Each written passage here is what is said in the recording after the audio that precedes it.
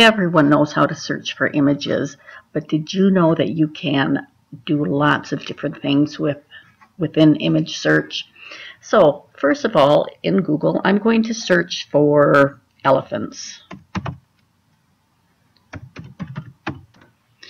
Now when I do that search, I'm getting everything. And so if I want only images, I will click the tab up here that says Images, and I come up with lots of different elephant pictures. I'm going to start over again just for the heck of it, and because I want to show you how you can go directly to images by clicking up in the, we'll go and do that again, in the top right where it says Images, and now again I'll type elephants and I come up with the elephant pictures again. But now's where the fun happens.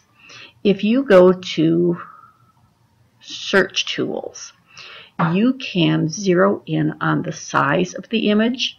So if I want large pictures or large images so that I can really project them on a screen without losing quality, that is where I would do that. I can specify the size, I can specify lots of different things. If I want to specify a color, I can look for blue elephants, I can look for pink elephants, I can look for green elephants, or I could look for any color of elephant, however you want to do that. The type of elephant, I can look for elephant faces. Well, those don't look like elephants, so I guess that one didn't work that well. I can look for photos. I can look for clip art. Say, for example, I want line drawings because my granddaughter wants to color a picture of an elephant and I don't have a coloring book handy. Here we are. Or I can look for animations.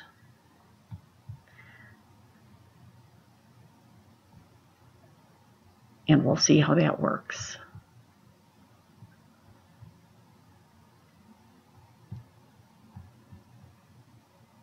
And there we have the animation. I'm not sure where the elephant is, but we have the animation. So of course, no search is perfect, but it is still fun and we can zero in on what we want. Let's go back up to the top here. I can look for time. I can look for when things have last been published. Let's just go back to any type. I can look for usage rights. And this is important because we need to be respectful of other people's creations. And we should not be using materials without asking permission. Now, if they're labeled for reuse or non-commercial reuse, we still need to give credit where it's due, but we don't necessarily need to ask permission. And oftentimes the directions on how to cite the sources will be given when you look further. And then we have more tools, and we can show, now it is showing the actual sizes. So if, for example, I want a clip art blue elephant, there I am. Lots of different things to choose from. And clear that, search tools, and I think that about covers a lot of the different ways that we can look for images.